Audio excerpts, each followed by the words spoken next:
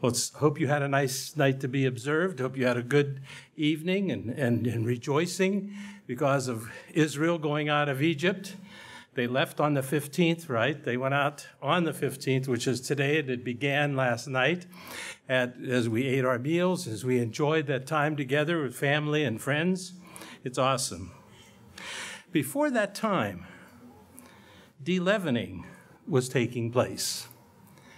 I don't know about you, but to me, de-leavening is a tedious process. And having been retired for the last few years, my wife and I shared a lot of those responsibilities, and with her one wounded wing that's now healing, her shoulder, the replacement, and her right arm, she's able to do a lot more now, but a lot of it fell on me too. And I can tell you, in going through and trying to find leavening and trying to get rid of it was a tedious job. Unlike the Israelites of old, all they had to do is sweep out their tent or move it. Take whatever, move it to some other place that's clean. No, but take whatever's in there and hold it up and burn it the next day. I'm going to read to you something that I found online, came from the article, myjewishlearning.com, article leaven. And it's about searching for leaven. And here's what it says. It talks much more than what I've excerpted. They start weeks in advance. So did I. Weeks in advance, de-leavening one room after another, not taking any leavening into those areas. Here's what it says, though. The night before Passover, immediately after sundown, one begins the search for leaven. It comes from the Code of Jewish Law. The aim of the search is to be sure that no leaven has been left behind after the cleaning of the house. So now they've got to search to make sure there's nothing left behind. The procedure includes these items: a candle, a feather, which acts as a broom, and a wooden spoon into which the pieces of bread will be scooped. First, a candle is lit, and the following benediction is recited. They have it in Hebrew, but here's what it means. Praised are you, Adonai, our God, sovereign of the universe, who has made us holy by his commandments and instructed us concerning the burning of leaven. The following morning, usually sometime between 10 and 11, the leaven is burned. And again, the formula for the removal of the leaven, chametz it's called, is recited with slight variation. And here's what they say. Any leaven that may still be in the house that I have not seen, that I have or not removed, shall be as if it does not exist, as the dust of the earth. So anything that I missed, please consider it gone. That was their prayer. However, if that leaven is still there, it is still there. A few years ago, I thought we had all the leavening on. I went through the pantry, went through the refrigerator, the freezer, every which place. And I came and I grabbed this one briefcase, and I opened the briefcase. Guess what was in there? Yeah, it was a bar, a breakfast bar or energy bar. Read the label, leavening. Now what do I do with it? The garbage had already been picked up. Now what do I do with this thing? So I put it in a bag, and there was an empty field right next to us. So I wound it up, and I threw it into that field. It was no longer in my house. Now, after unleavened bread, I did go over and retrieve it and throw it in the garbage, so I'll let you know. But I didn't want it in my garbage can in my garage or by my house, so I got rid of it. They burned it to ashes.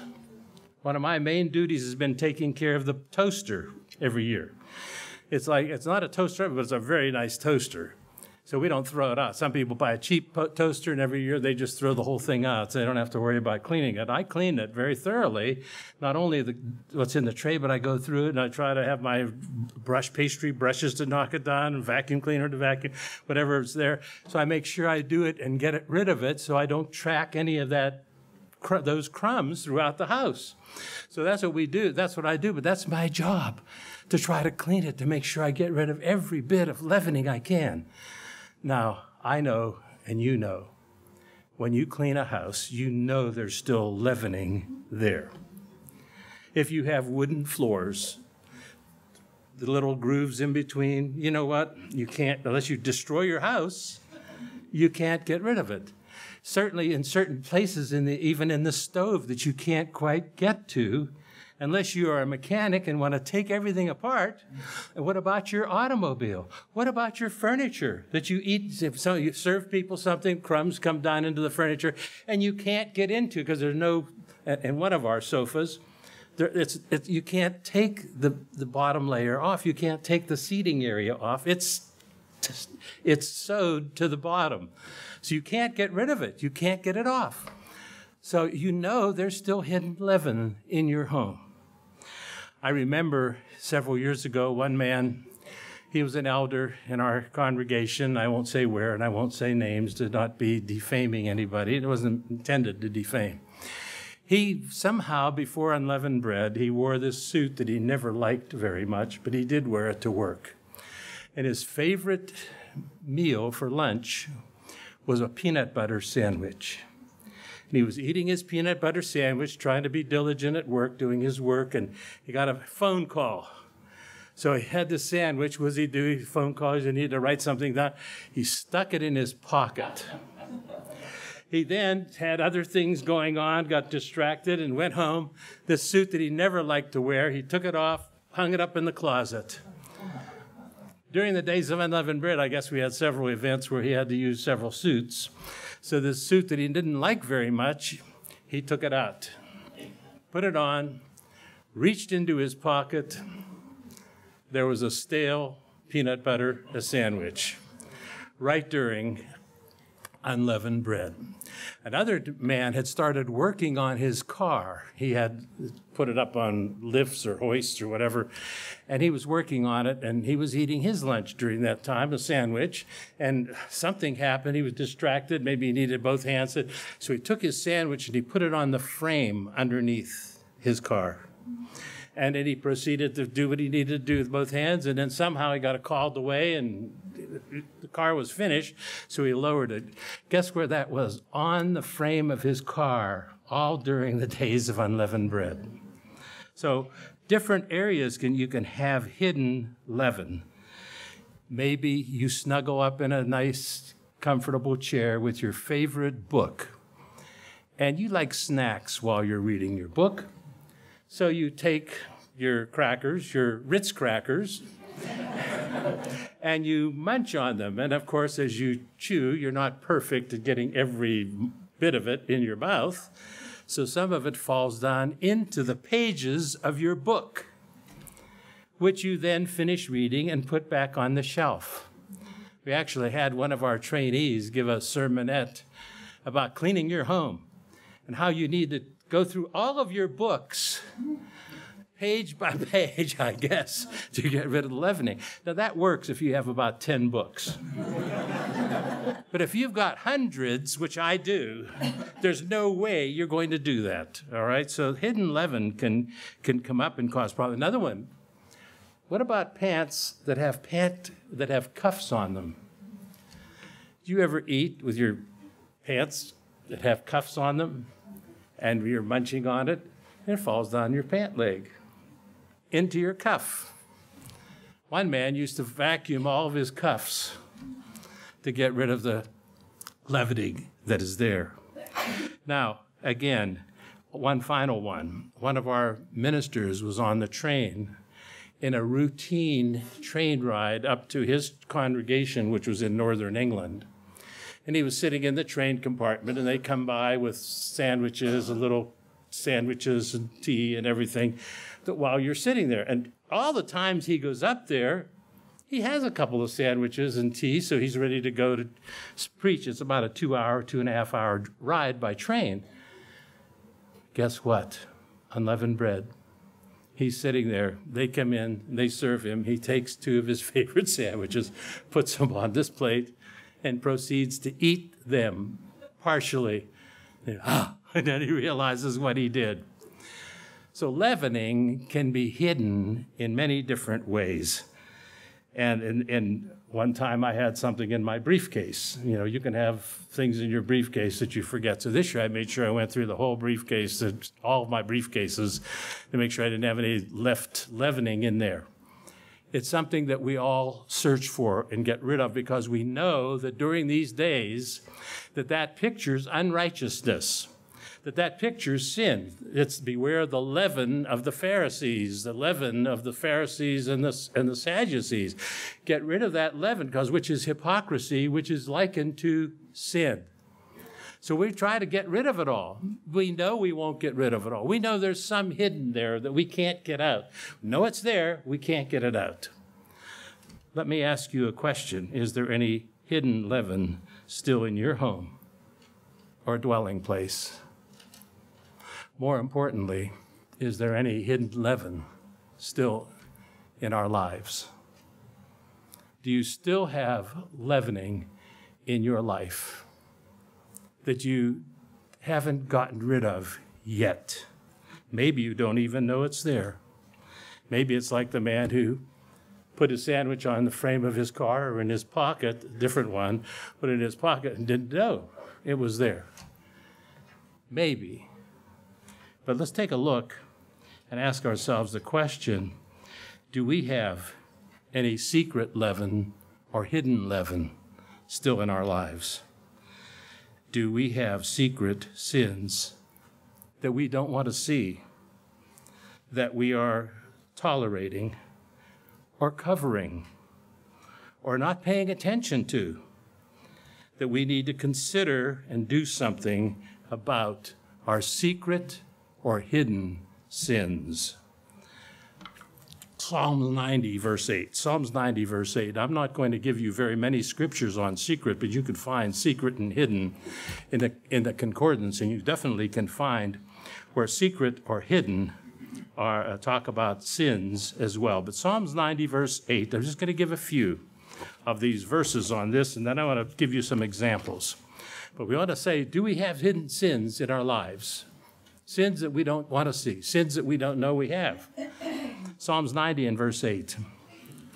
You have set our iniquities before you, iniquities, sin, our secret sins in the light of your countenance. You see them, God.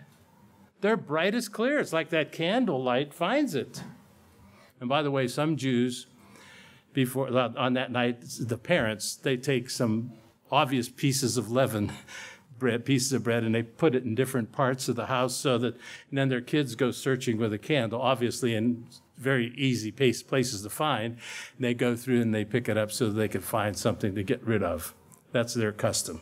And also, by the way, did you know that Jews can sell their leaven products to Gentiles? They could sell them to others and then afterwards buy them back. So that's the way their rules state. But God sees them. And the word for secret is alam, A-L-A-M, 5956 in Strong's. And some of the meanings of it is very interesting. Some of the meanings of the secret is blind, disregard, hide, conceal, pay no attention, pretend, and veil from sight. You can't see it. You cover it up. It means to hide as well. Hide, conceal, cover it over. Look, Jeremiah 23, verses 23 and 24, we read another scripture. Can we hide from God? Can we hide anything from God? Jeremiah 23.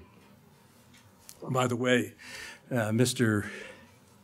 Clint Porter and myself, we both play trombones, so that's nice. And he gave a talk about getting rid of the leavening, so that's also good. But anyway, Jeremiah 23 and verse 23. Jeremiah 23, verse 23. Here's what Jeremiah wrote from God, saying, Am I a God near at hand, says the Lord? And not a God afar off? Do you think you could pull the wool over my eyes? Do you think you could you could hide things from me? He says, Can anyone hide himself in secret places?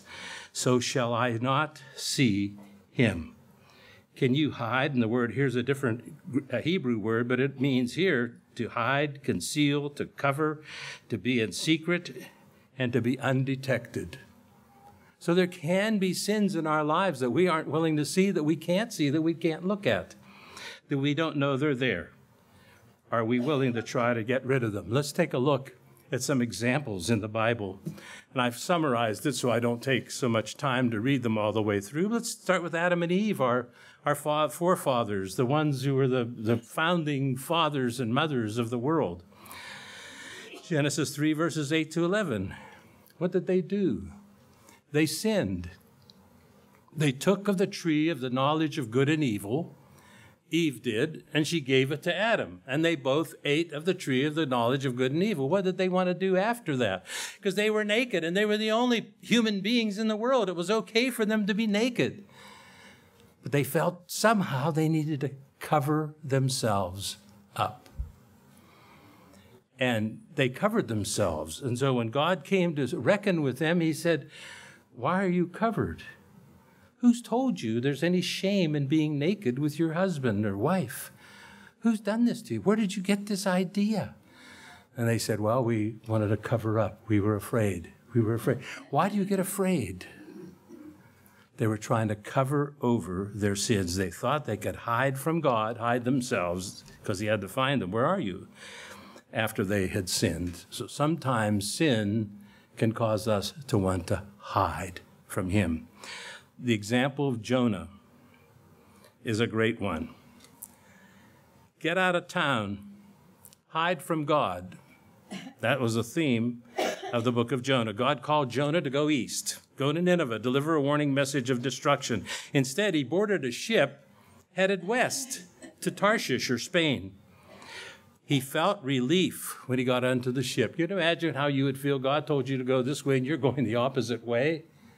And he was going down to buy his passage ticket or whatever he had to get to get on this ship. And as he was getting on this ship, he must have been wondering, when is God going to zap me because I'm doing the wrong thing? Get on the ship, I'm safe. And sometimes people even think he may have thought God's only a territorial God. If I could just get out of town, go the other direction, God's not going to notice me. So he felt relief and he slept feeling he was out of God's sight. God can't see me now. The ship experienced great winds and roaring waves, and the Gentile captain and his crew prayed to their gods for deliverance because they knew this was not any normal type of passage over the seas. And then he found Jonah, and he awoke Jonah. Well, Jonah wasn't praying. Jonah was content. He was away from God. He got over this, got through this. And he woke Jonah and asked him to pray to his God. And then Jonah told him, "I'm a Hebrew. I'm running from God." God sent a fish to give him a ride back to shore. He went to Nineveh and delivered a message of doom. Except God had mercy, seeing their response. Jonah's reaction was not good. Remember, Jonah said, "I could just die. You didn't do what you said. You're a gracious God. I knew you were gracious. I knew you were forgiving. I knew you were merciful. You wouldn't follow through. That's why I didn't want to go." That wasn't why he didn't want to go. But you're gracious. Now God's gracious to him. Gracious to the peoples of Nineveh. But then they had a difficulty, didn't they? When he had this plant grow up over him and give him some shade during the hot sirocco's or whatever they were having, the east winds. And then he finally realized that God was merciful to them. But the book ends with you not knowing whether Jonah was in a good attitude or a bad attitude, because Jonah did not, in that book, say, "I'm sorry, I was wrong." Now, Jonah obviously repented because God used him as an example of his time in the grave, 3 days and 3 nights. King Saul, self-will. When he was first called, he was humble. He said, Me? We come from the smallest tribes. I'm nobody special, even though he's head and shoulders above everybody else. But self-will He didn't pay attention. God told him, go and wipe out the Amalekites, everybody, sheep, oxen, everything. And then he didn't do it. He saved some of them. So God called Samuel and said, Samuel, I'm rejecting Saul as king over Israel. He doesn't listen. He refused to see his sin. When Samuel came, he says, oh, Samuel, praise the Lord. I've done the will of God. Samuel said, oh, what is that bleating that I hear from the sheep over there? And who's that man hanging around there, that Amalekite? But you know what Saul said? I've done the will of God. I've done it. And he said, I've kept the animals to sacrifice to God. I've kept the king so we could make fun of him or whatever. But he said, I have obeyed. And then he blamed the people. Well, they wanted to save him. Well, they wanted to do the sacrifice. Gehazi, another example of hidden sin. Gehazi was the assistant to Elisha. General Naaman, a Syrian, came because he had leprosy, and his aides told him, there's a man in Israel who can heal you. If you just go to him, he can heal you. And so he, decided to go. A letter was sent from the Syrian king to the Israelite king to please accept this general coming to be healed by Elisha.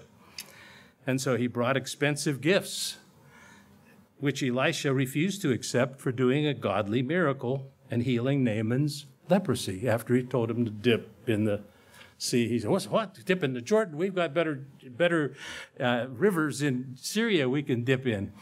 No, then he finally was convinced by his aides to dip in the water, and he was healed. But afterwards, Gehazi, the assistant, eyed all these wares, something to the amount of about $32,000 in silver and gold.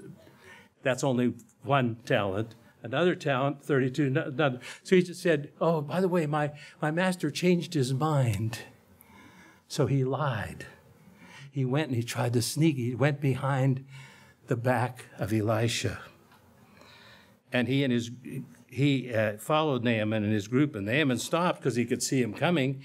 So he stopped and he said, was anything wrong? No. He said, we decided to get some of the gifts. So he gave him some of the gifts. And then he lied to cover up. He was sneaky. He acted in a manner that dishonored his leader, Elisha, and God. God placed leprosy upon him and his descendants forever because he tried to hide his sin.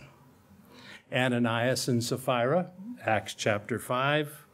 By the way, Gehazi, you could read about him in 2 Kings 5, verses 20 to 27. Ananias and Sapphira, Acts chapter 5. They plotted how to look good and yet hold back the price of the property they sold to help the poor saints stay in Jerusalem. So everybody who had extra houses and extra means of property, they sold them so that they could help the rest of the Israelites, or the rest of the Christians rather, stay there. And when it came to them, they said, let's plot. We'll tell them we sold it all. We'll tell them here it is, all the money. Now, they said, you know what? You didn't have to give us all the money. You didn't have to do that. But if you tell us you do that, you're lying. So they misled the apostles, sought to deceive, and both were struck dead for lying to the Holy Spirit. Again, what were they doing?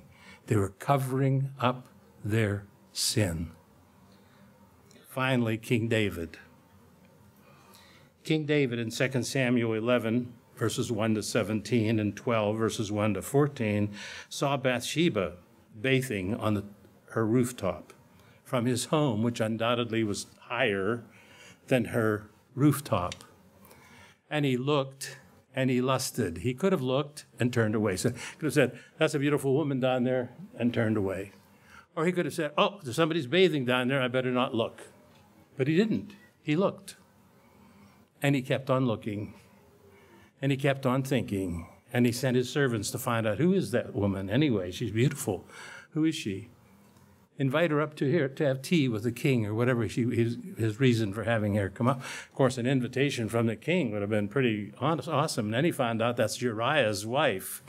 Uriah, one of his strong military soldiers, one of his strong military men. But he still went ahead and seduced her, and they had a romantic interlude.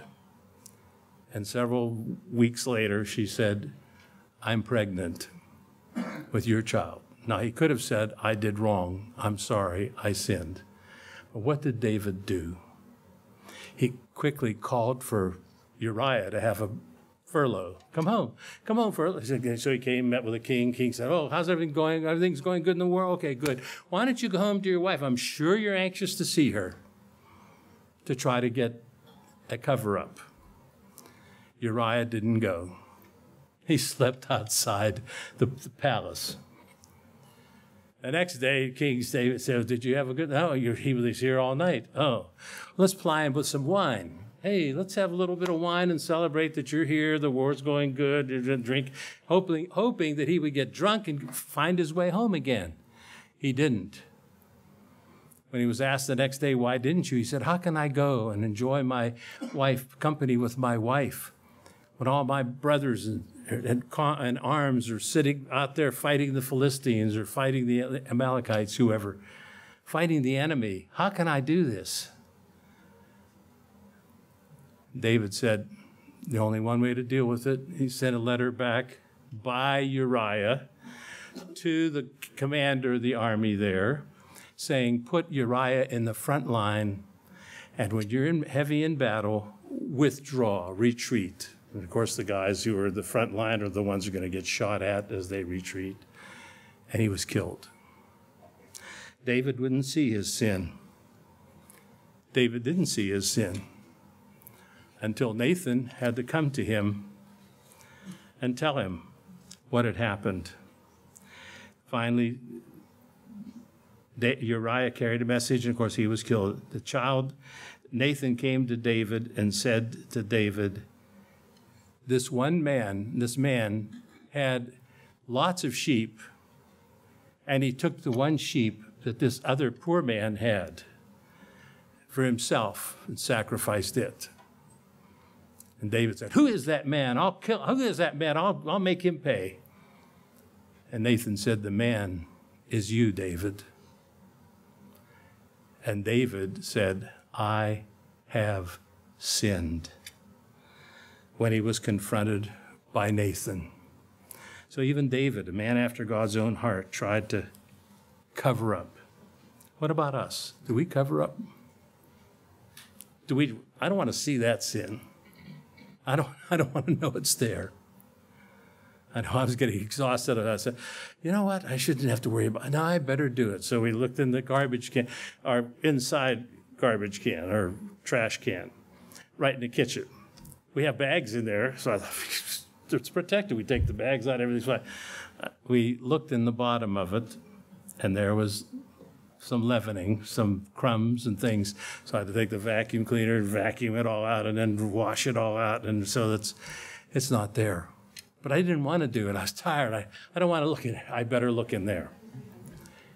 We have to be careful in our own lives that we don't do that with our sins. These are the days after Passover. Passover pictures are the sacrifice of Jesus Christ. And as it pertains to us, sacrifice of Jesus Christ to wash away our sins. We dare not let them creep back in. And if there are still some there, we dare not cover them. Are there secret sins in our lives? Psalms 139. Psalms 139. And we also both use this scripture, Psalms 139, but I'm going to go beyond that. So verse 7, Psalm 139, verse 7, I'll read this to you. Where can I go from your spirit? Where can I go from you, Father? Or where can I flee from your presence? If I ascend into the heavens, you're there. If I make my bed in hell, behold, you're there. Can I go in the sky? Can I go in a spaceship? Can I go in underground caverns? No, you're still there.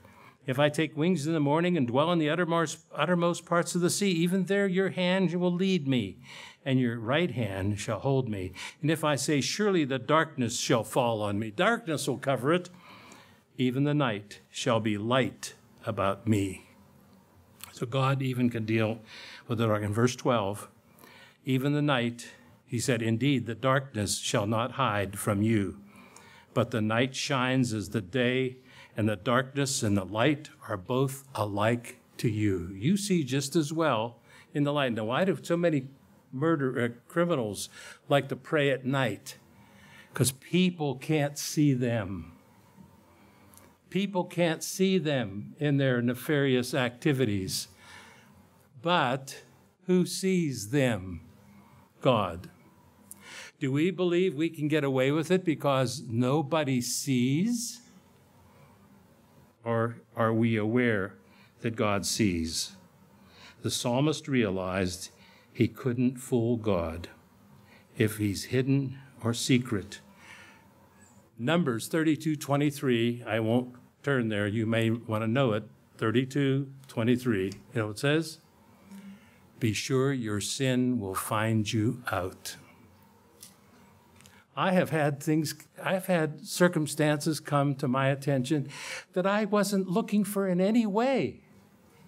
And it was like a little birdie came and told me. It wasn't somebody ratting on somebody. It just happened that somebody brought it up in conversation. It wasn't even, they weren't trying to hurt anybody. And it came up. A little birdie told me. Sometimes these things happen because God can make them happen. If we don't get rid of our sins, of course, there are other scriptures that say that which is hidden will be made known and will be shown to everyone.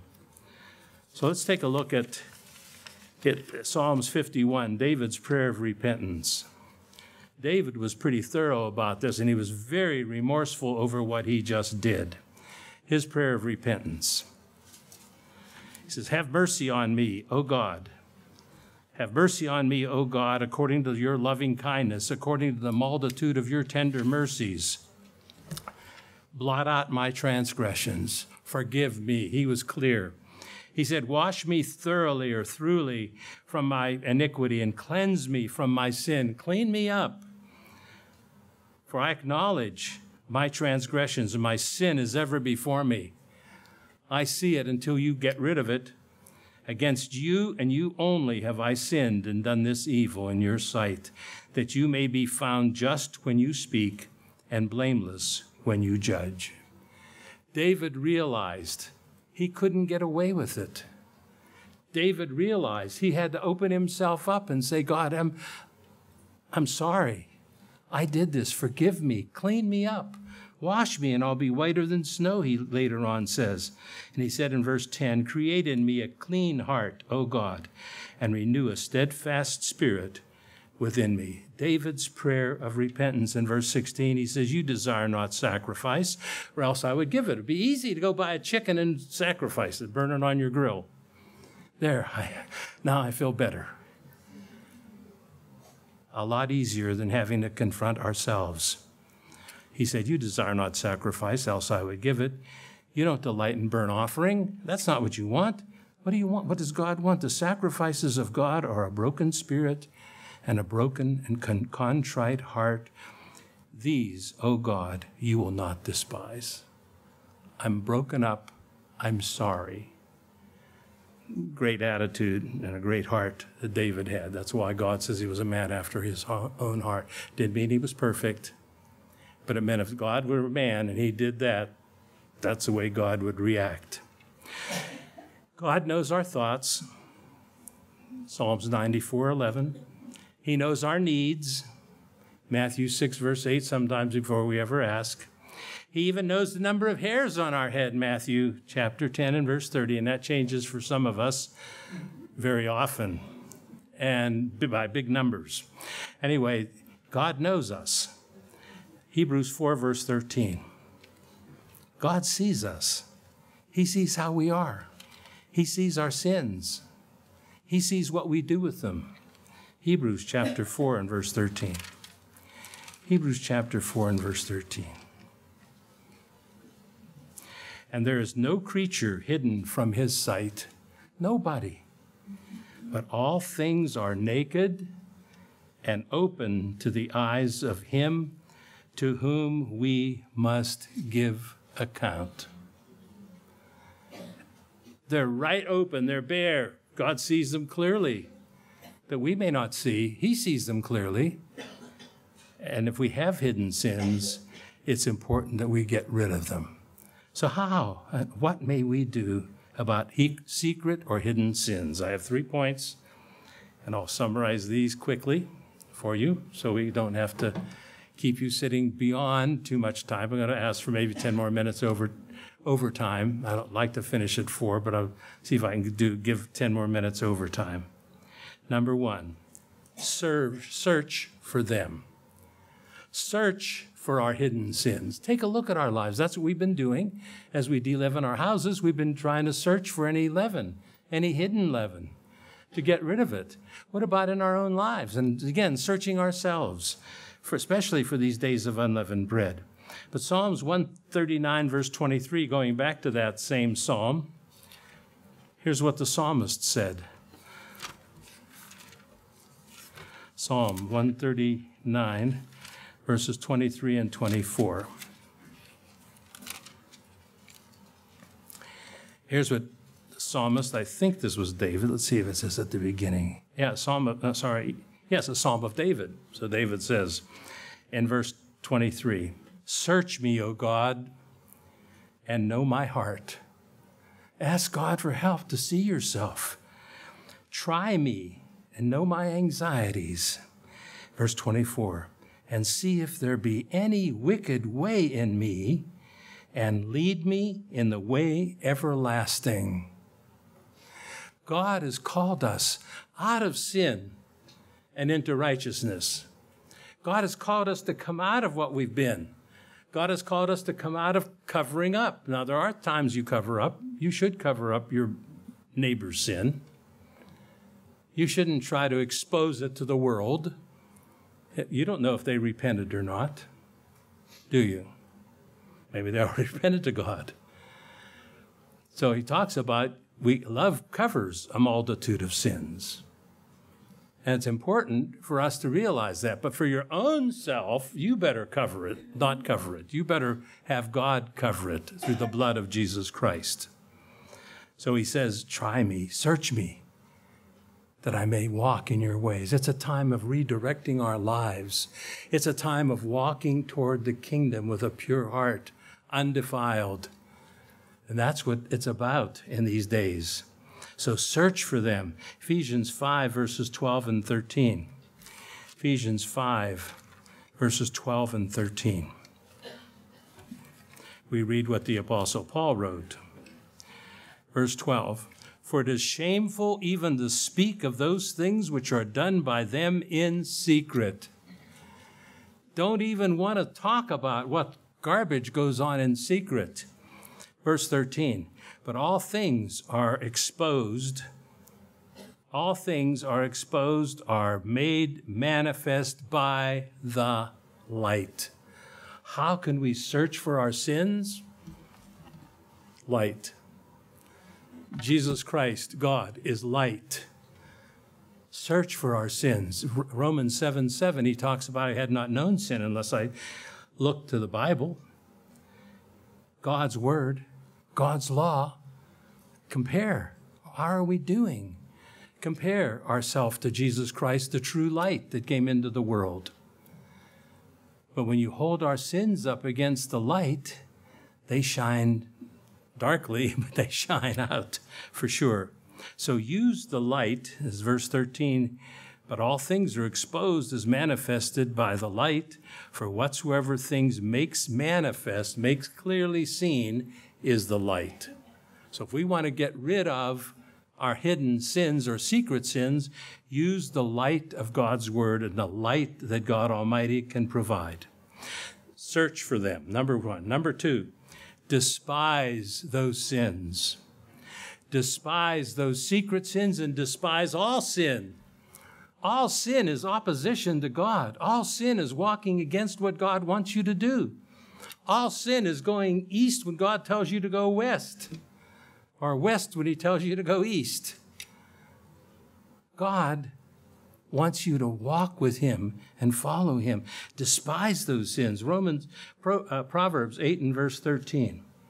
Proverbs 8 and verse 13. We should hate our sins, not coddle them, not keep them around, not pat them on the back. Okay, good little good little buddy, good little partner. Proverbs 8 and verse 13. The fear of the Lord is to hate evil, pride and arrogance, and the evil way, and the perverse mouth I hate. Once we discover that hidden sin, hate it. I didn't want that bar on my property, but I didn't know what to do with it. So I don't want to put it in my car and take it somewhere. I'll just get rid of it. So I put it in this plastic bag, and I flung it into the field, into the other people's lot. It wasn't in my lot anymore. Get rid of those sins right away. Hate them. Get rid of them. Proverbs 12 and verse 9. Sorry, not Proverbs. Romans 12 and verse 9. Romans chapter 12 and verse 9, we read this. Let love be without hypocrisy. Abhor, hate what is evil, and cling to that which is good. Not only do we hate the sin and get rid of it, we want to also put in the righteousness of God, which taking the bread, unleavened bread. I was munching on some egg and onion matzo today, and this morning I was thinking, it's like putting righteousness into your system, putting godliness into your life. That's what we ought to think about during these days. You're not only getting rid of the unleavened, the old leaven, but you're also putting in the righteousness of God. Ask God for the help and strength, which the sermonette covered very well.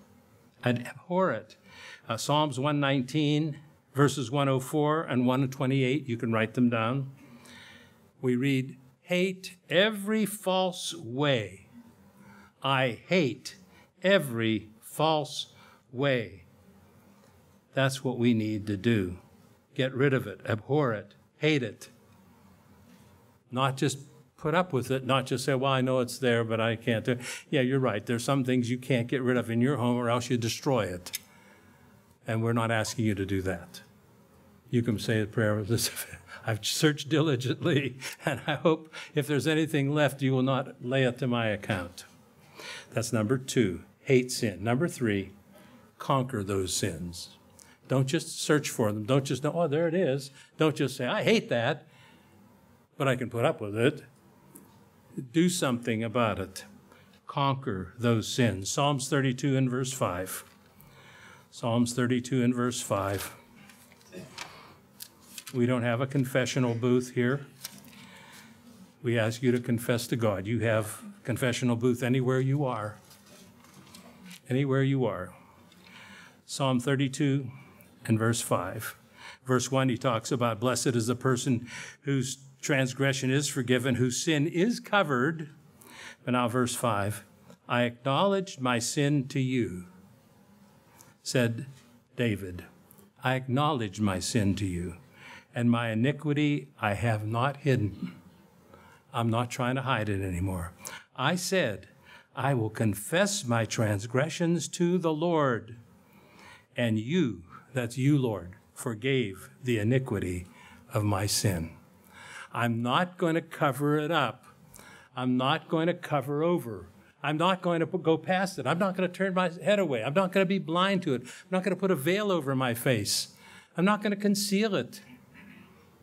I'm going to repent and change. That's what he said. 1 John 1, verses 5 to 10. Mr. Myers read this last night. 1 John 1, verses 5 to 10. The apostle that Jesus Christ loved more than the others, special affection he had toward him. But notice what he writes, 1 John 1 and verse 5. You know what I was struck sitting and listening to the reading of chapters 13 through 17? Was how much love was there. And love conquers. and love overcomes. Because if you have love in your life, you have God in your life, because God is love. So in 1 John 1, verse 5, we read this. This is the message that we have heard from the beginning from him and declare to you that God is light and in him is no darkness. There is no darkness in God. If we say we have fellowship with him and walk in darkness, we lie and do not practice the truth. If we walk in the light as he is in the light, we have fellowship with one another, and the blood of Jesus Christ, his Son, cleanses us from all sins, including our secret and hidden ones. If we say we have no sin, I don't have anything, I'm all clean, we deceive ourselves and the truth is not in us. If we confess our sin, he is faithful and just to forgive us our sins and to cleanse us from all unrighteousness. And if we say we have not sinned, I don't have any hidden sin, we make him a liar and his word is not in us. So conquer those sins. And it's through Jesus Christ. Romans 8:37 talks about how can we do this? We're more than conquerors through him who loved us.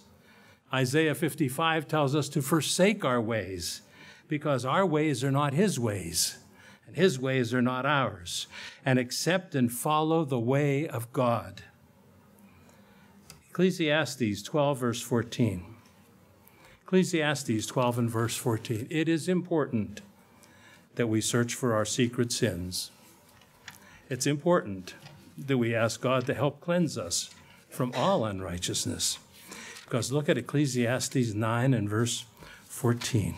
I'll get to that in a moment. As soon as I get my mind in gear here. Ecclesiastes after Proverbs. You're probably there already. I'm still going. Ecclesiastes 12 and verse 14. For God will bring every work into judgment. Everything we do. Good things, bad things, evil things, righteous things, bring them all into judgment, including every secret thing, whether it be good or whether it be evil. So God is looking, and God will see, and God knows what we're up to.